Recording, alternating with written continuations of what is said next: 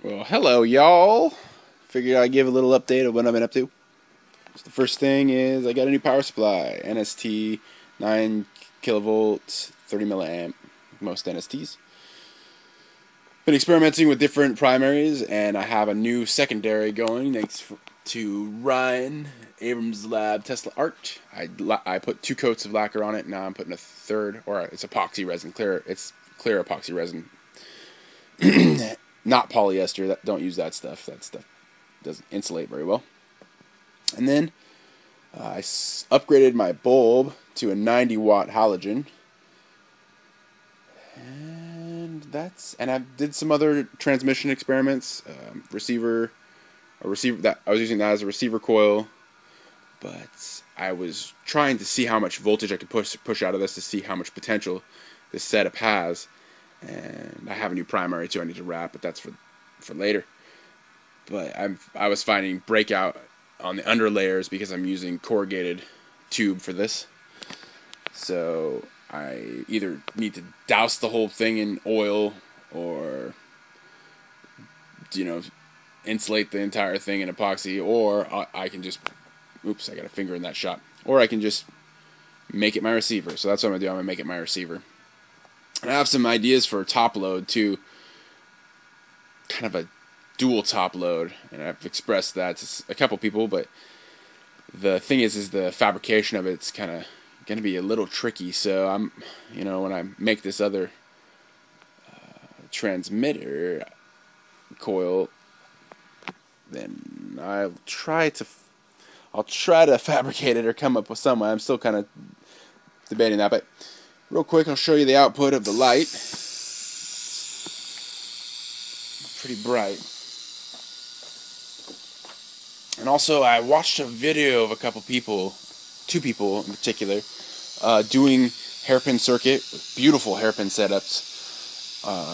The only thing that I find interesting is I think they were using CFLs, which kind of works a little better for magnetic fields, but if you do put it like that, they were putting them all in parallel, and I don't think that is. I believe even in the Tesla patent, he said to put them in series.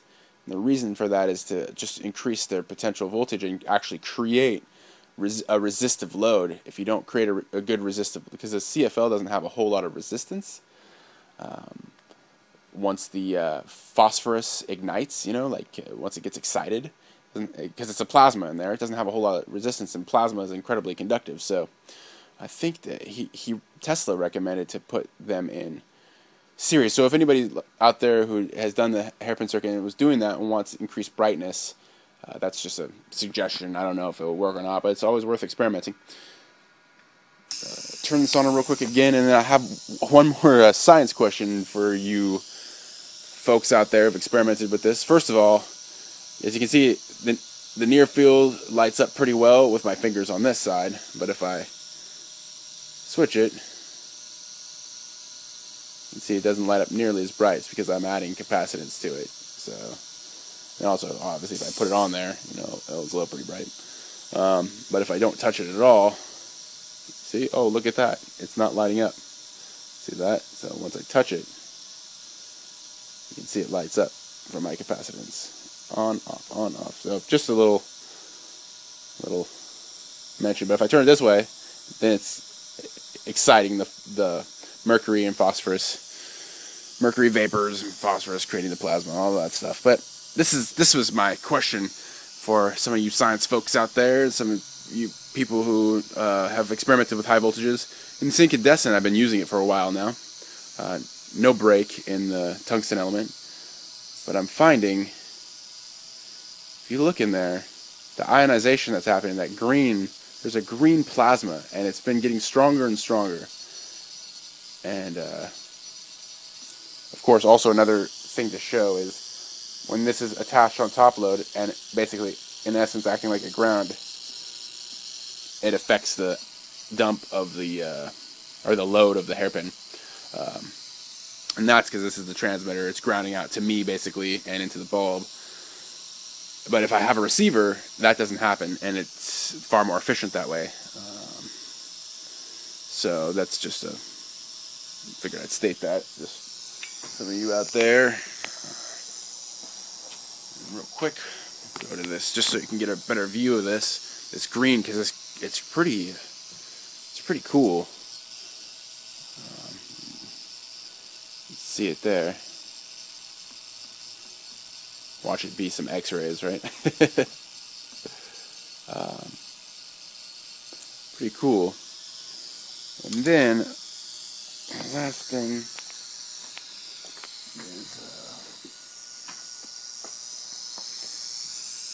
if I pull the spark gap apart, the spark gap in this compared to capacitive discharge into a primary, a spark gap across like this has a frequency that is